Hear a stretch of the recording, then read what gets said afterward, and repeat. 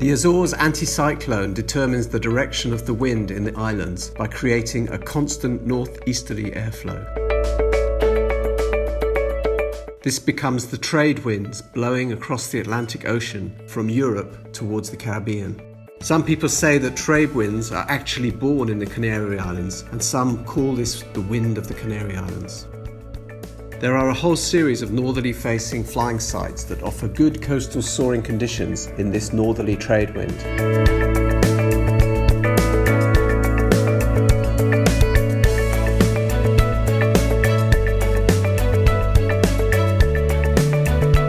These are Silver Bridge, Kilometer 13, Los Giles Norte and Las Coloradas.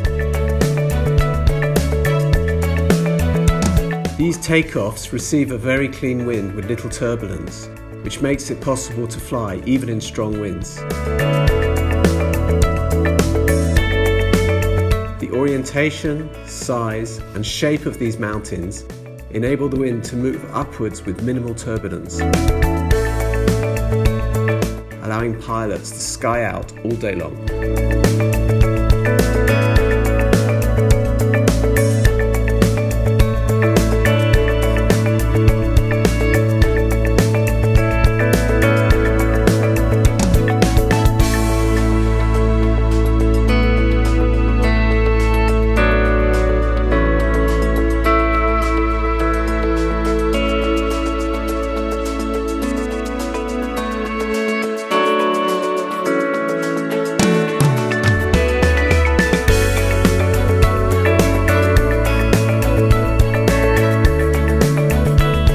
Such conditions are ideal for beginner flights, with low altitude takeoffs and broad landings that make it easy in stable air.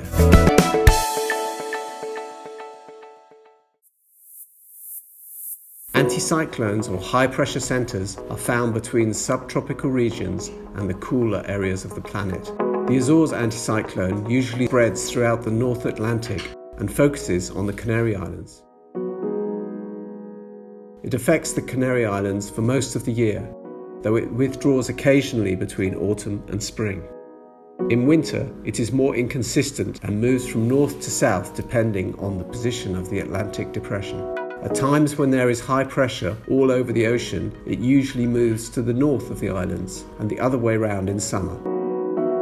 The high pressure is rarely away for more than a week. I've just been beginning to fly. So this is a new experience for me, a little scary, but very exciting. Anytime throughout the year you can find the perfect moment to take a course of any level, as the island offers adequate infrastructure, as well as a mild and predictable climate. Learning to fly in a place like this is not complicated. People can take advantage of the good weather and start with the basics before the first flight. We should feel and create those first movements to gain confidence and comfort before being in the air.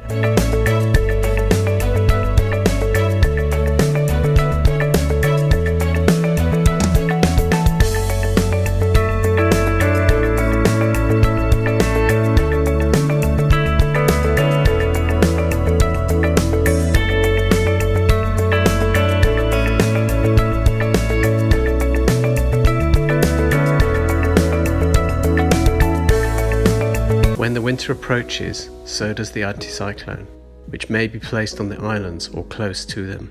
This causes the trade wind regime to decrease and disappear. In Gran Canaria, this situation allows us to fly on the leeward side or in the higher areas. The intensity of the trade winds varies in relation to the shift of the Azores anticyclone throughout the year. When the distance between the centre of the anticyclone and the Canary Islands is shortened, the pressure gradient usually increases with the isobars being closer together, so the intensity of the trade winds also increases considerably. In winter, the situation is more changeable more than in summer. The centre of the anticyclone often moves to the north and away from the Canary Islands, thereby leaving the islands to the south of the high pressure. In this case, a wind regime with east to southeast component appears awakening the action of the trade winds, reducing cloudiness and even dragging suspended dust particles from the Sahara. This is due to the fact that the air mass is less humid because of the African influence and the short distance travelled in contact with the sea. When the wind blows from the east, we head to La Laja. Generally, anchored boats help us to identify the wind direction, unless the sea current and waves are too strong.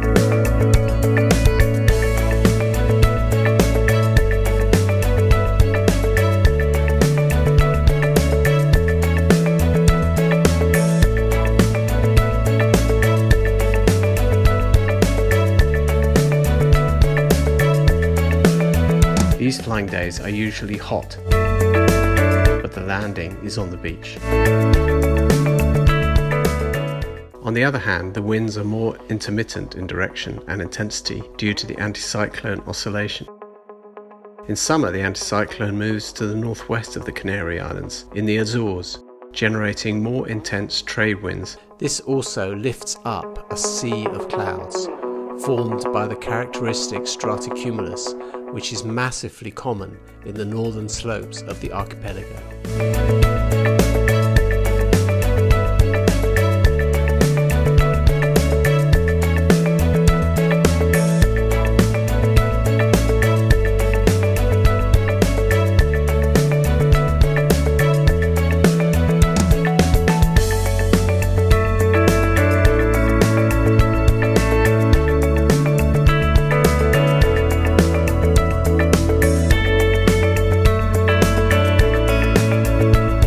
When the anticyclone withdraws, so does the daily inversion layer,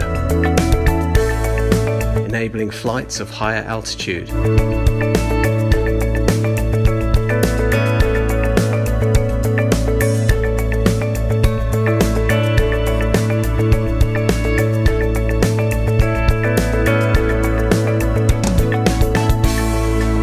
The situation is more unstable and development clouds may appear at noon, but the sea of clouds disappears, so the conditions are better for cross-country flights.